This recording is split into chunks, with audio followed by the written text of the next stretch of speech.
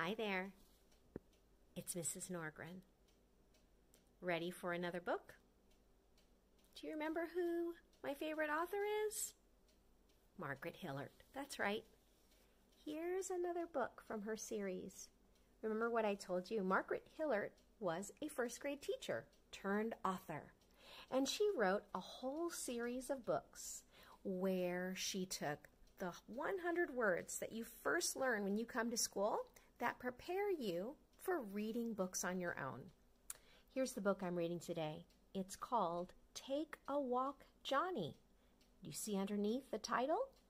There's her name, Margaret Hillert. Illustrated by Yoshi Miyake. All right, take a look at the cover. What do you think this book is going to be about? Take a Walk, Johnny by Margaret Hillert. Illustrated by Yoshi Miyake.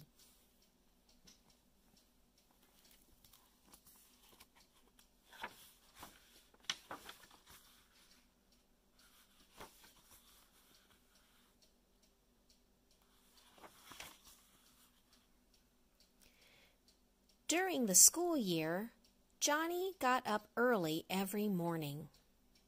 He ate a good breakfast and got dressed.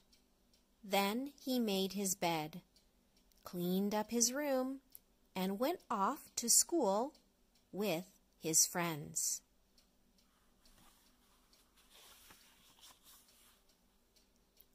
When summer came, school was out. John got up early on the first day of summer. Then he made his bed, cleaned up his room, and looked for something to do. First, Johnny played with his toy cars. Then he made funny faces in the mirror and laughed to see himself. Next, Johnny looked at the plants that were growing in the glass box on the table.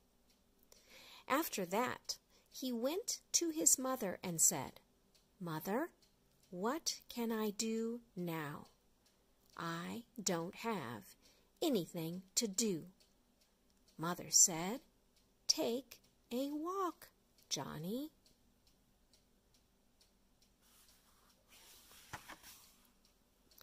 So Johnny went out to the yard and walked around.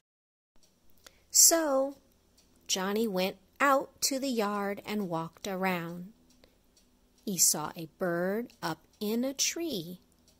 He saw a butterfly on a flower. Then, under the flowers, he saw a big brown toad. "Hello, Toad," said Johnny. "What a good find you are. You have lots of bumps and funny eyes. Don't jump away, Toad. I want to take you into the house and show you to Mother. She'll be surprised." Johnny went into the house. "Mother, look at this toad. Isn't he great?" "Yes," said Mother. "He's a fine-looking toad. Why don't you put him into your glass box with the plants?" That would be a good place for him.